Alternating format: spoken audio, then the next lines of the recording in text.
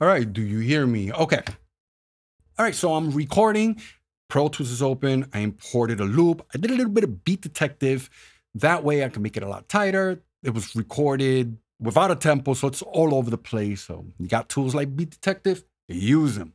Now, before I show you what this video is all about, let's play this loop.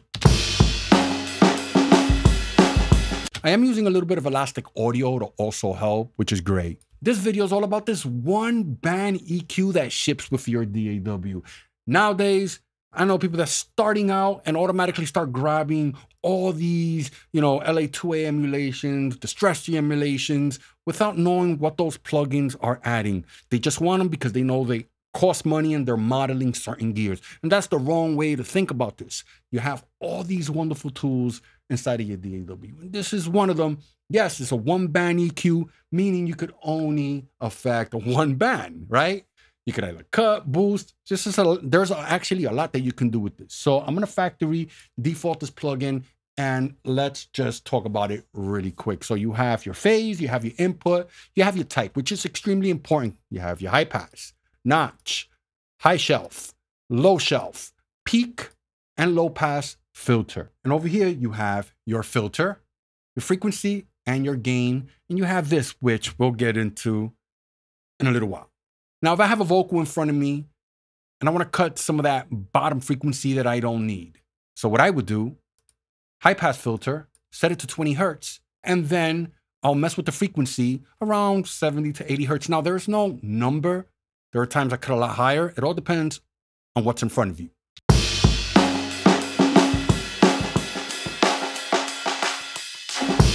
Okay, if you go too much, it's gonna sound thin.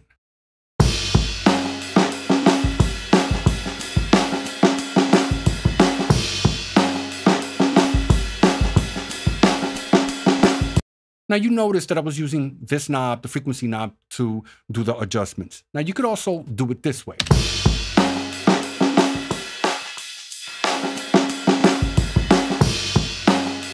Which works just as well.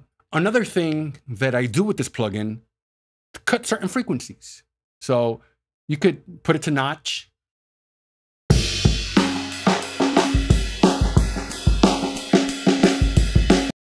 Or you can do it how I like to do it. You're gonna press play first and then you're gonna hold down shift and start.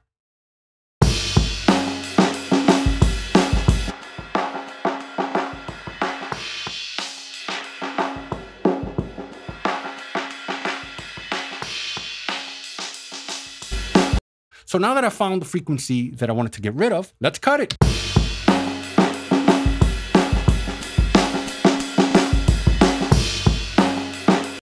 There are times I'm working on a 2-track and the artist might want a filter effect. I'll grab a plugin like this.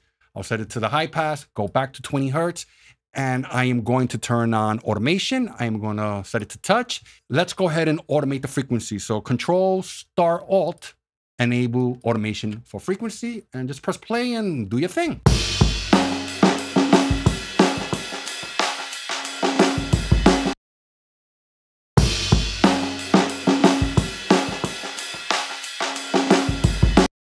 So that's the DigiDesign EQ3 one-band EQ.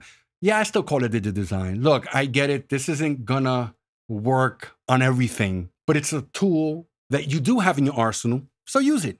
Well, I hope you got something out of this video. Later.